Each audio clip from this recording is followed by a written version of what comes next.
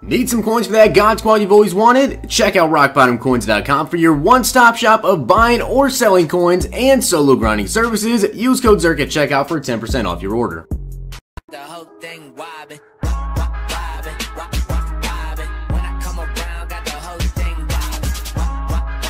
What's going on, guys? It's Zirksee coming at you today with another YouTube video, and today I'm going to be going over the new legends that we have coming to the game tomorrow. Now, per usual, they didn't reveal the limited time card, but I do have a hint that we can go off of to kind of determine who it is, and I'm pretty sure I know exactly who it's going to be. But if you guys have not seen my videos from earlier today, I basically covered every single thing that came out in the game today, except for the MUT level rewards, which I'm actually currently MUT level 62, and I'm grinding my way up. I'm going to stay up all night for you guys, try to get to max MUT level today. If I can't, then maybe I'll have that video out for you guys Sunday, but I will have it pretty soon, and I'll have those rewards out for you guys.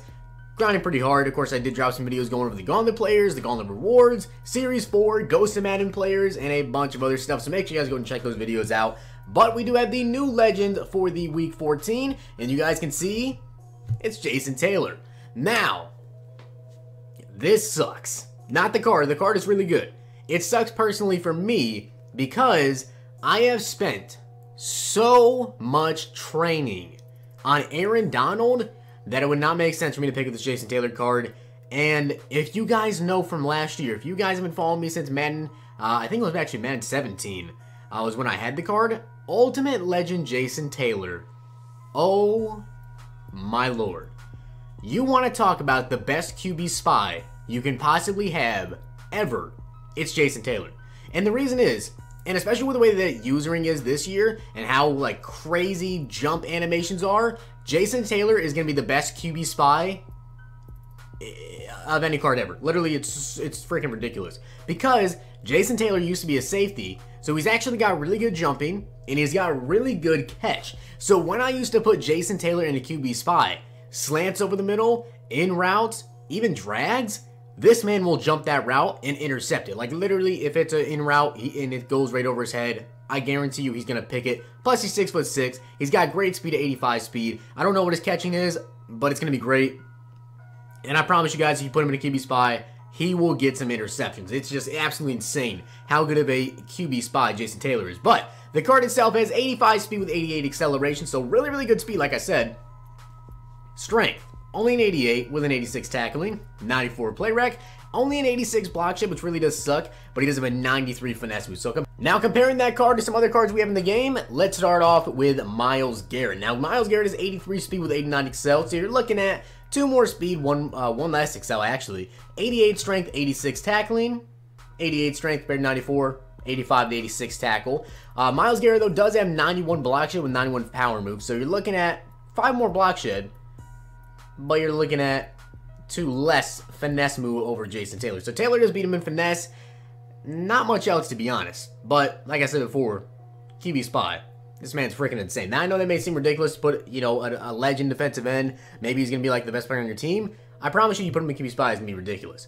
Now, like I said, I do have Aaron Donald at my defensive end right now. Of course, I did not pay a million coins for him. I used training points, which still cost me a ton of training points to go ahead and get him. So, he has 79 speed with 86 acceleration. You're looking at 6 more speed on Taylor with 2 more excel. 88 strength, only has 91, which still 3 more. Not a big difference there. 87 block shed, 93 from power move. So, you're looking at 1 less block shed.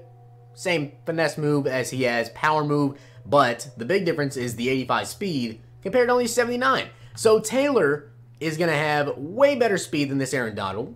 He won't be a million coin card, I'd say, but he's definitely one of the best defensive ends, and in terms of right ends, he's actually the highest overall right end in the game at 94. Plus, you can power him up. He'll be a 95 overall right end, which I'm sure you power him up, put the right chems on him. He's going to be beastly. If you get pass rush chem completely tiered out and you power this guy up, he's going to have 97 finesse move, and he's also going to have 86 speed with 89 excel. The card's going to be looking really good. And the other set legend that we know of is going to be Dallas Clark. Now, Clark has 85 speed, 77 strength.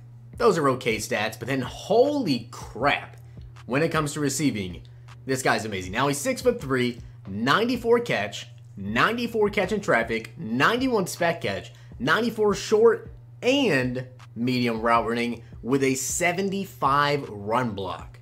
That is one heck of a tight end. Now, I want to compare him to a couple tight ends that I'm sure a lot of you guys use, including the newest addition to my team, tight end team of the week, George Kittle, who obviously is going to outmatch him in speed with 91 compared to 85. That's just not even close. That shows what Kittle brings to the team. I also have a gameplay up with Kittle on my channel. 77 strength, same exact strength.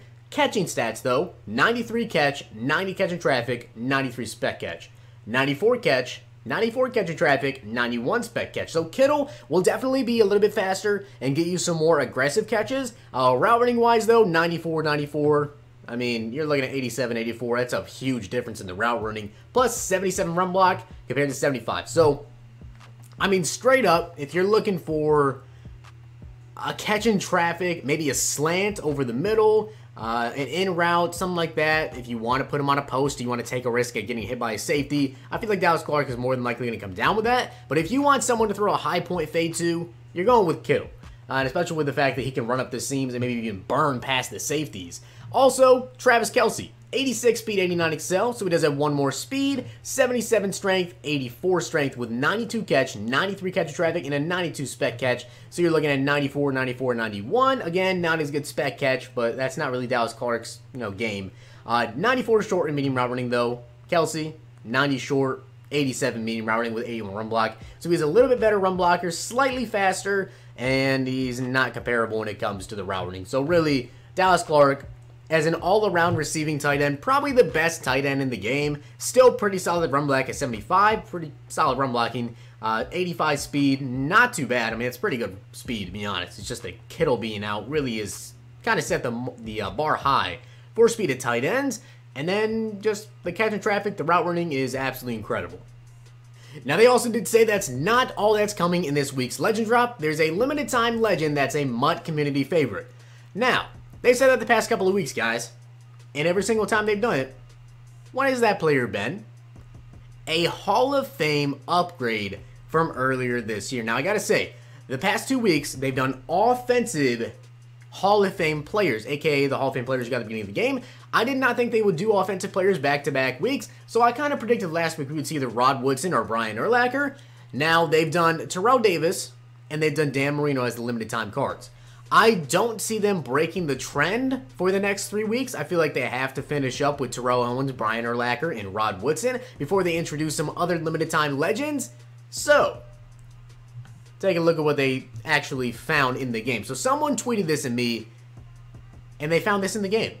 11 days left. I believe this was on the loading screen this morning, if you guys saw that. And it says, reminder, run errands for Brian tomorrow morning. Now, of course, people are going to say Brian Dawkins, Brian Westbrook, whatever. It's Brian Urlacher.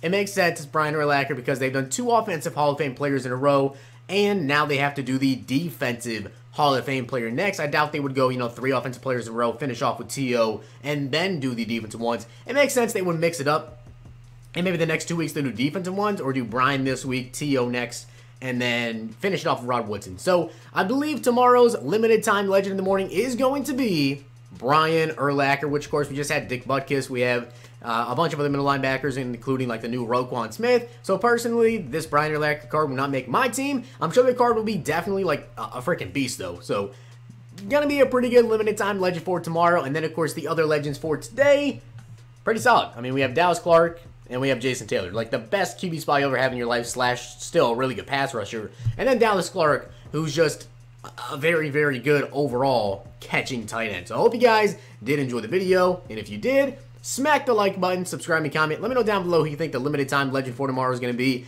I do believe it will be Brian Urlacher. I don't see it being Brian Dawkins. That'd be, to be honest, just kind of random. If it is Brian Dawkins, then rip. But I do believe it will be Brian Urlacher. So I hope you guys did enjoy the video. And if you did, smack the like button, subscribe and comment. Thank you guys for all the support today. It's been absolutely incredible. I see all you guys commenting all the videos, smashing the like button. It means a lot. Thank you very much. See you guys next time.